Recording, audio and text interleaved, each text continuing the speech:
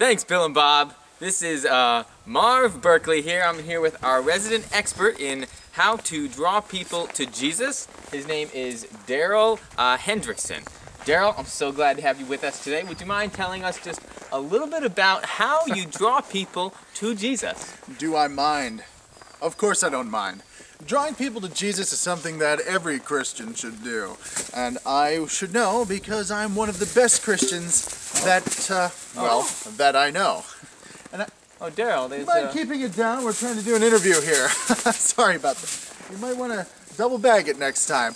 So, you know, in all my years of being a Christian, I have dreamed of going out onto the streets and talking to people one-on-one. Well, maybe not too close, because sometimes the streets can be quite filthy, and I wouldn't want to get this dirty, so... Daryl, she needed a bit of help back there. I don't know if you noticed or not, but her well, it looks like someone helped her, so that's great. Good for them. Well, hey, listen, as I was saying, we're doing a couple interviews today. Why not? Ma'am, do you have a moment? Do we have to? Oh, please. Listen, we're here on a live local news, and we're just interviewing a few people about how to draw people to Jesus. You know, it's an awfully cold day out today. I certainly hope you've bundled up warm enough. Are you doing okay? It's very cold. I brought my gloves, but I forgot my scarf. My neck is cold. Oh, I see that. You know, I don't have... What luck. Oh, great, Daryl's got it. Can you hold this for me? Yes, certainly. It's heavy. Certainly. A lot of Bible there. Yeah. What luck. Glad to see you're always ready to help a fellow citizen. That's excellent. Yeah, well, I didn't want to... You reminded me.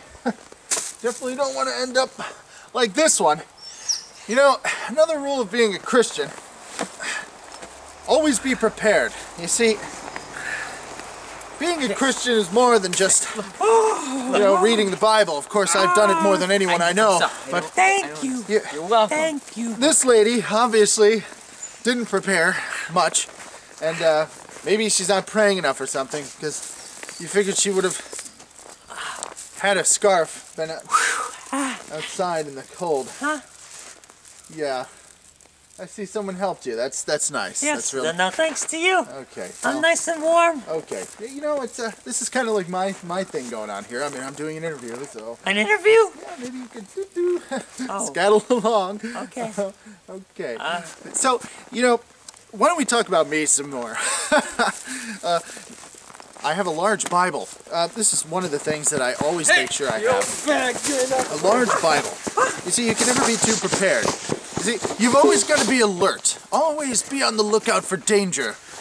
And having a big Bible, well, it makes me look more studious and more alert. Like a Christian who knows what he's talking about and always... Miss, Daryl, did you see? I am trying to... Did you see what just happened? What? This man was just robbed. I was just talking to the camera about being alert in all situations. Don't worry. No, I'll be right back.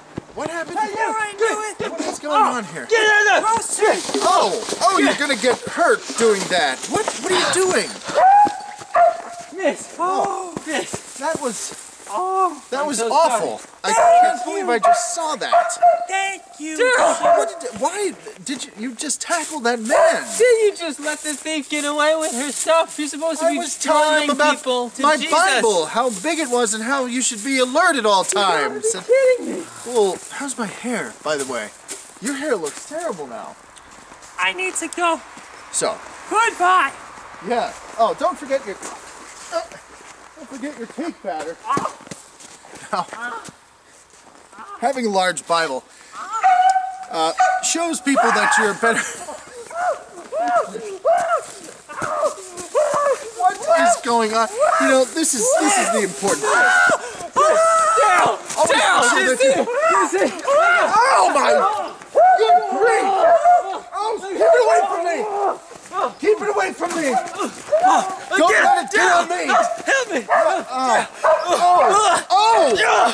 Oh, that was awful! Oh, you should definitely be more careful as to where you walk around.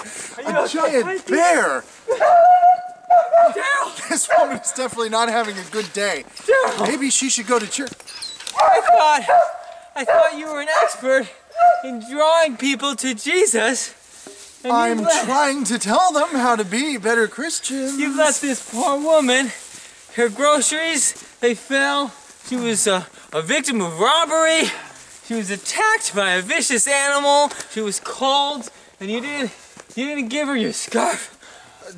Did I break her bag of groceries or rob her or, God forbid, summon giant bears? Sir! Who picked this location anyway? You have this Bible. Yes, it's rather large, isn't it? You say you're this big, great Christian. I do say so. You're not acting like a Christian. Ooh. I've never seen you at my church. And I have one thing to say to you. And it's this. Oh! My goodness! Oh, my hair. You see, Bill and Bob, drawing people to Jesus, it's not about how much you know about the Bible. It's not about how good of a Christian you look like. It's about reaching out to others. It's about what Jesus did. When he walked the earth, he helped those who were poor, with people who were sick. He reached out to them and he healed them. And if people were in need, like this poor old woman here was, he would have lent a hand. And that's what we do today. We help draw people to Jesus by acting the way Jesus would have us act, by helping those in need, and by being there for others when they truly need us. I'm so sorry about this Daryl character here. I was told he was an expert, but obviously I've been misinformed. So I hope you've learned something today, despite everything that went on here. So again, this is Marv Hendrickson reporting live, and well, Bill and Bob will take it back to you guys now. Thanks so much.